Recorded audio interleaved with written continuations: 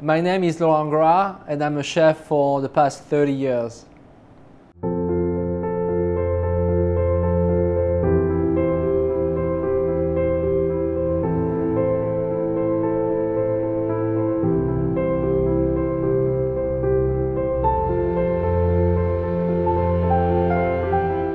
As a chef, I use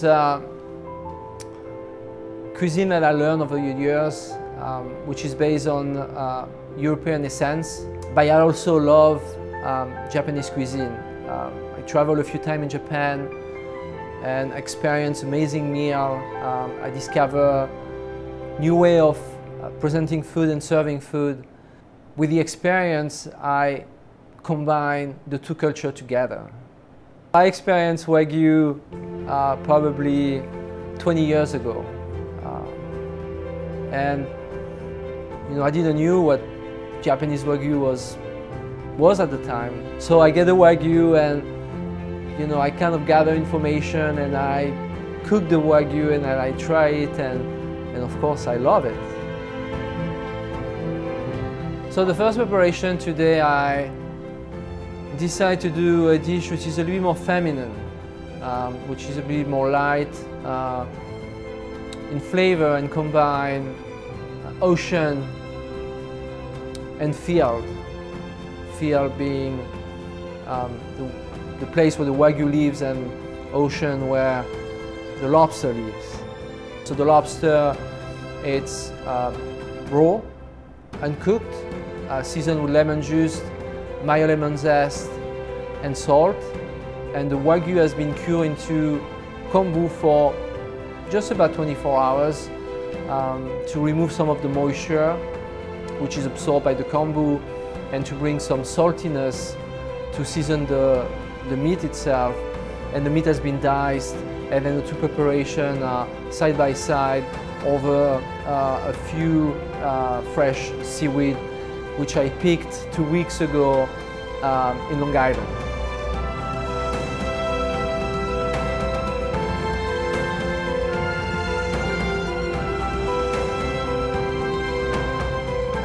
So for the second course, I decided to turn the Wagyu into a hamon, but not drying the Wagyu for 12 or 18 months, but using a miso, which I made 2 years ago with chili, bran, and all sorts of other ingredients, but these are the two main components.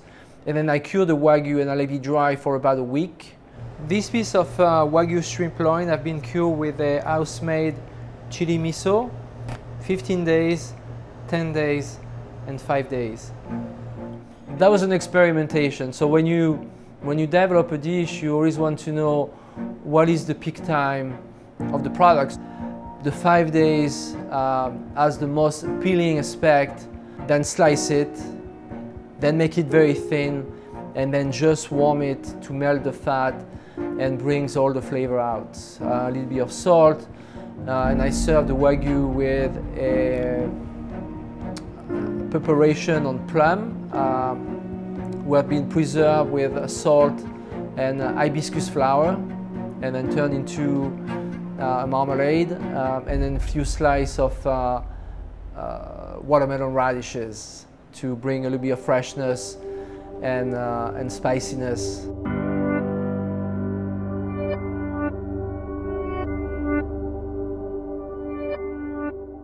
So for the hamon, you have toast on the side, and those has been made out of milk bread made with a dashi with milk and also Wagyu fat.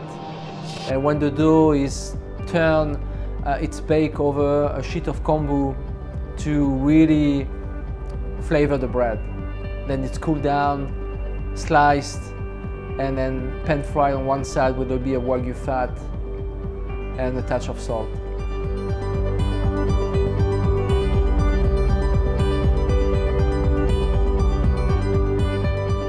So for that dish, I love coffee. And I always feel that coffee goes very well with fatty ingredients. It counterbalance the fattiness. You bring some bitterness, and you bring some almost some umami that you wish to, bring, but not entirely. Just a touch of it. Just like you put a pinch of salt on the steak, you bring a touch of coffee into an ingredient was a lot of fat. So I felt the combination of the two would be very interesting. So I decided to make a cure with a koji rice, coffee, and a little bit of bran, and baste the short rib with it and leave it dry for more than a week.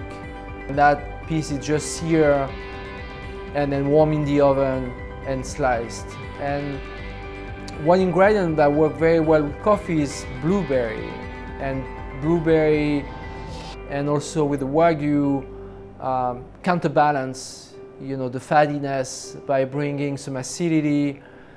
And of course I mixed the blueberry with Wagyu stock or Wagyu jus, however you want to call it, to make a deeper dipping sauce.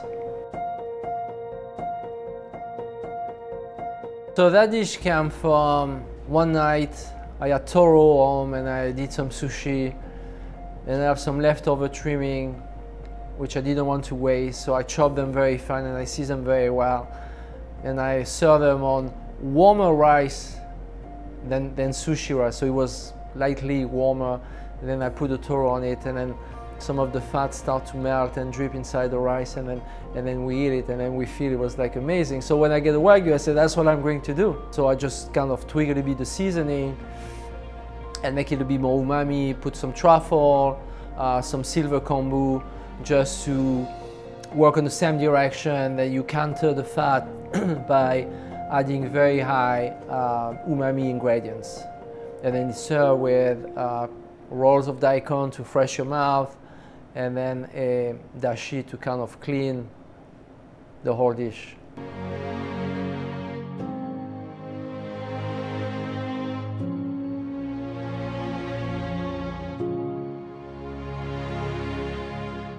The last dish, I love cocoa powder.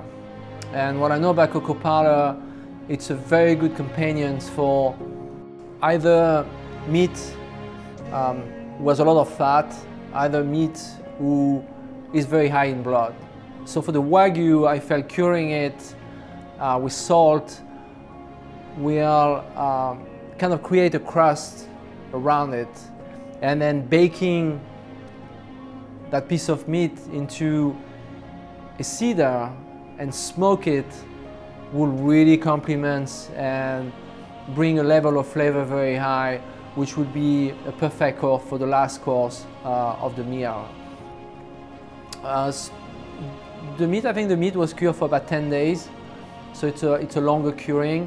It's very light in salt, so the drying of the meat is not excessive. Then it's just wrapped, burn over a high grill, and then bake slowly in a low ovens. And then as a garnish, spinach worked very well with, cocoa powder. It's compressed, so we increase the texture of the leaves, and it's just poached very lightly into a clarified batter with chive, and it's served with olives and an essence of Wagyu beef.